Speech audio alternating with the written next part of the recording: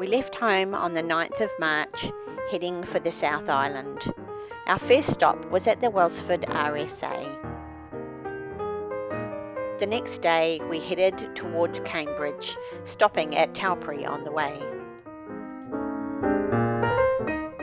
We arrived in Cambridge just as the Cambridge to Hamilton fundraiser ride began.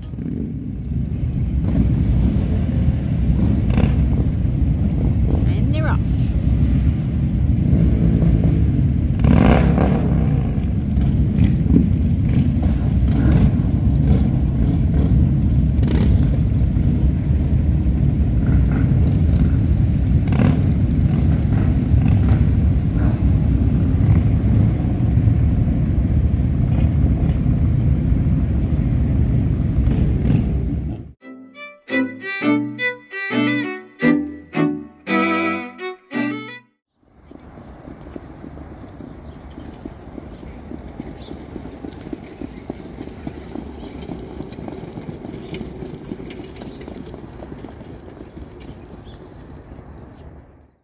Our next stop was Taupo, where we stayed at the NZNCA Park.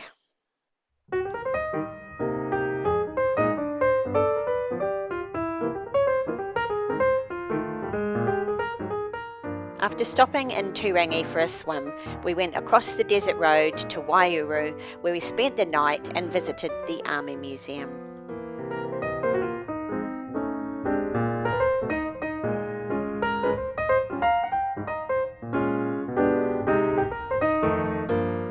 After a few stops on the way, we eventually made it to Wellington, staying at Plumerton. Paul and I did a trip into Wellington City to visit Te Papa and the Gallipoli exhibition.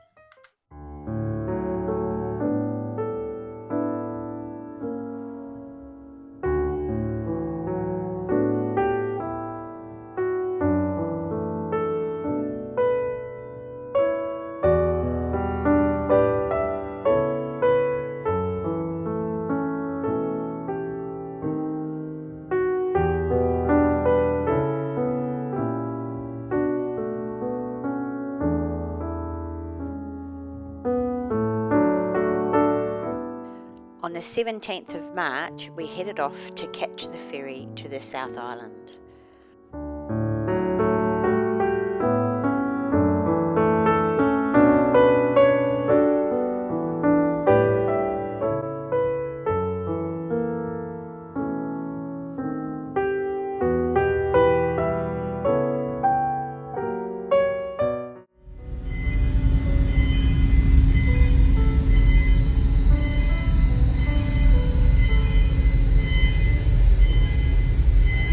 Nearly like the lifting bridge in Whanganui, isn't it?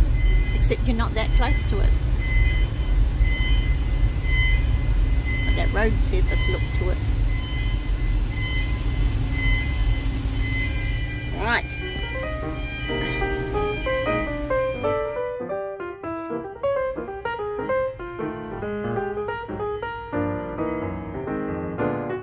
We spent our first night in the South Island at Koromiko, and then the next day we went to Blenheim to drop off a cylinder head to my nephew, and we spent the night at the racecourse.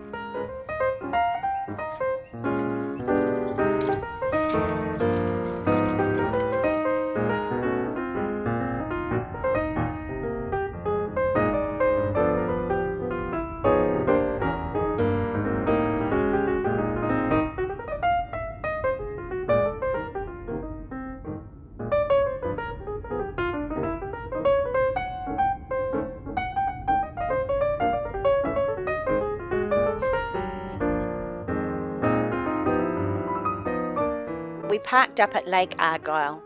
It is an artificial lake approximately 1 kilometre long in the Wairau Valley, constructed as a storage reservoir for the branch hydroelectric scheme commissioned in 1983. The lake is also stocked with trout for recreational fishing.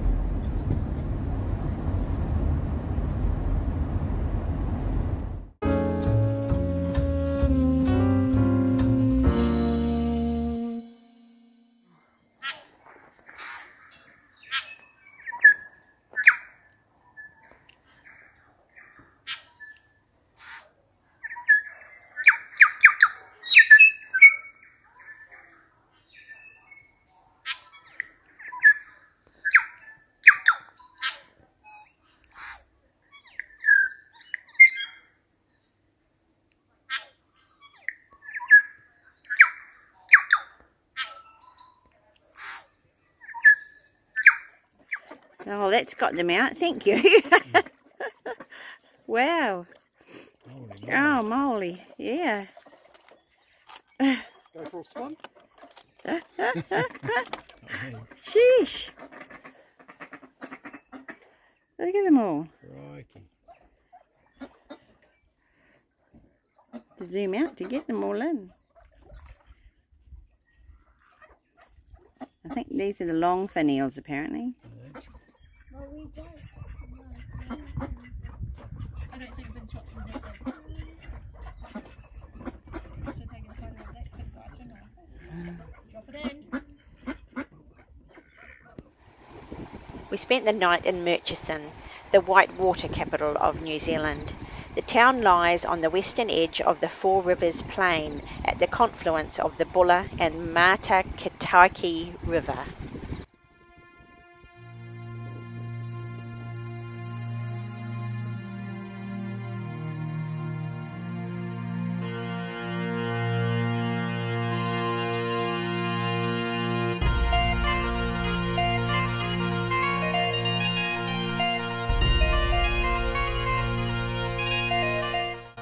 The next day, we travelled down through the lower Buller Gorge to Westport.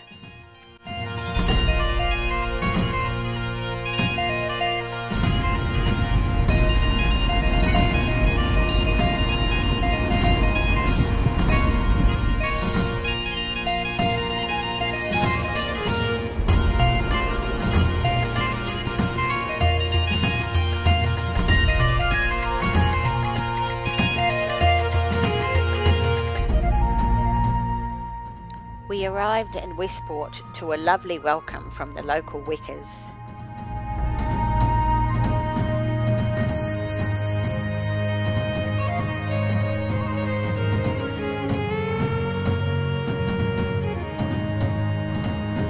You think Dottie will be safe with all these Weckers around her?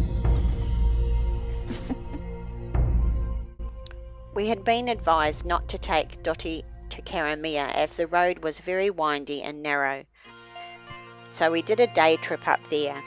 Karamea is the northernmost settlement on the west coast of the South Island. It has amazing estuaries and lovely bush-clad hills.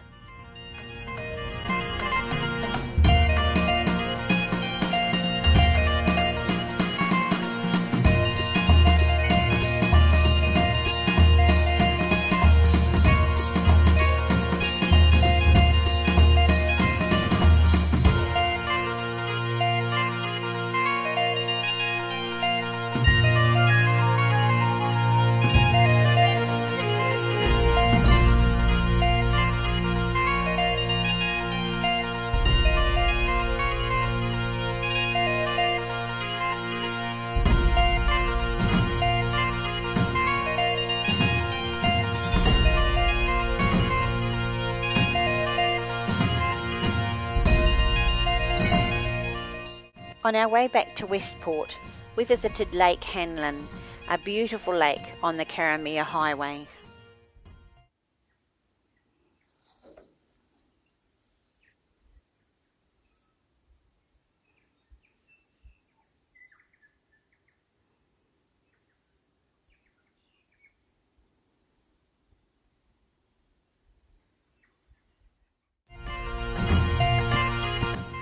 Back in Westport, we went to Cape Foulwind and the old Cape Foulwind Lighthouse.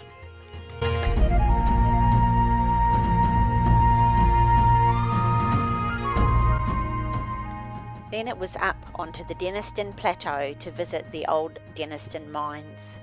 Coal started to be mined in Denniston from around 1878. The only way to get the coal down from the plateau was for an incline to be built. This was finished in 1880. The Denniston Incline was a self-acting ropeway that used gravity to lower 12.5-ton laden coal wagons from the breakhead at Denniston to Cons Creek 600 metres below.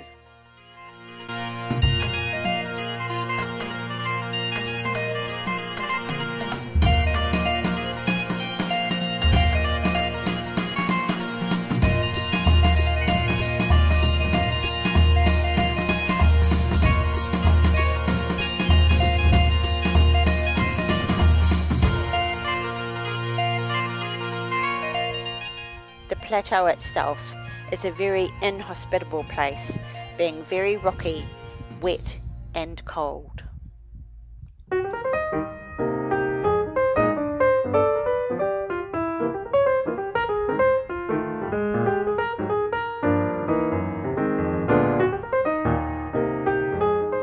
But even in that harsh environment, there was beauty.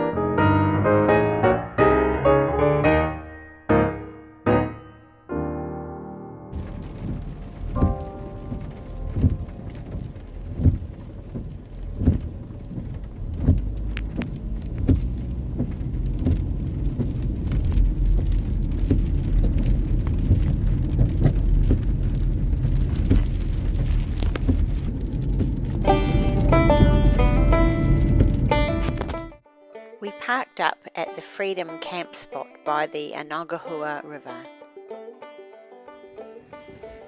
Reefton was established as a gold mining town in the 1870s. Mining boomed, and with this came technology and power. Reefton was the first place in New Zealand and the Southern Hemisphere to have a public supply of electricity, even before London or New York. The power station turbine was run by water supplied from the Anogahua River via a water race. A walk along the river and over the bridge takes you past the old power station.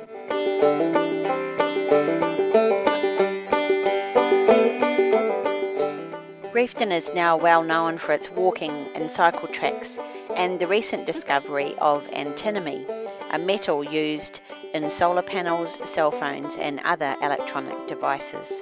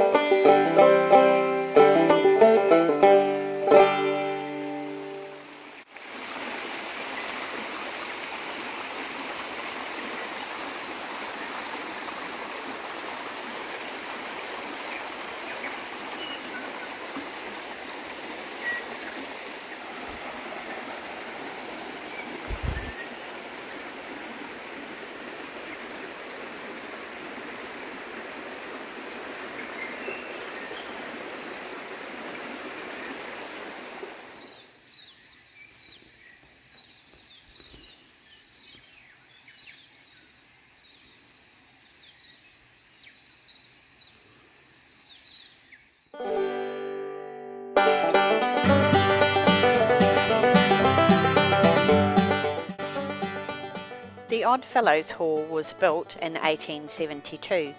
The Independent Order of Oddfellows is a voluntary mutual aid association. Members pay a regular subscription and in return received financial aid during periods of illness or other hardship.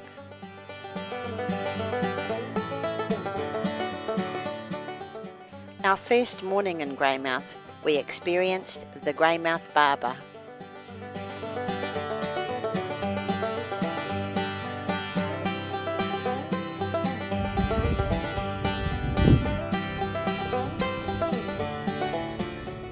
The Barber is a katabatic wind that blows down the lower Grey Valley and over parts of the town. This wind is known as the Barber because it is sharp and cold enough to shave the hair off your head.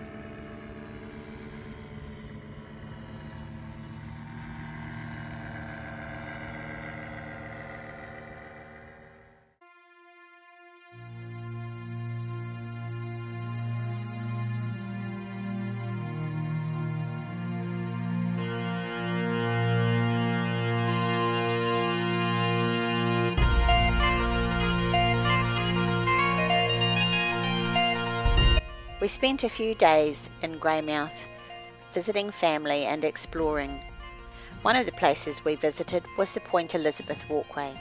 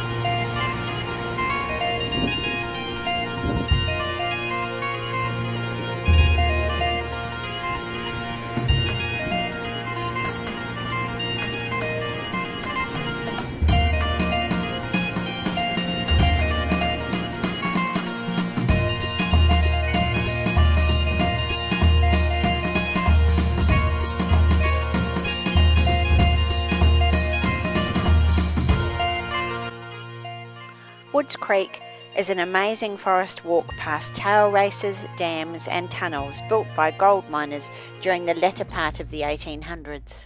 Rock walls everywhere.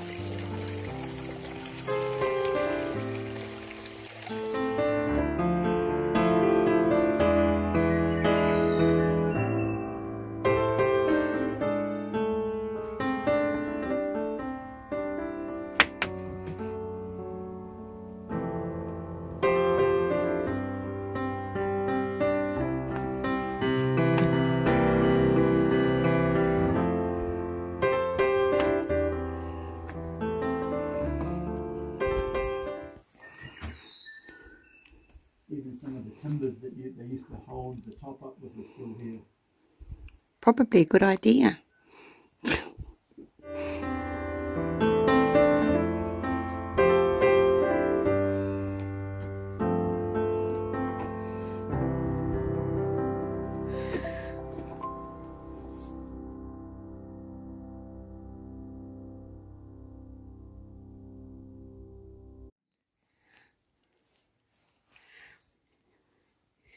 Okay, we'll head out, eh?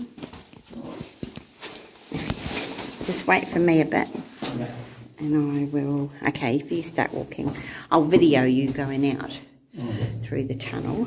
Are you finding A little bit, yeah. Once we get back to the junction.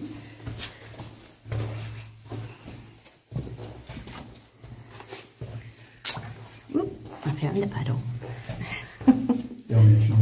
No, because then I can't see you in the video.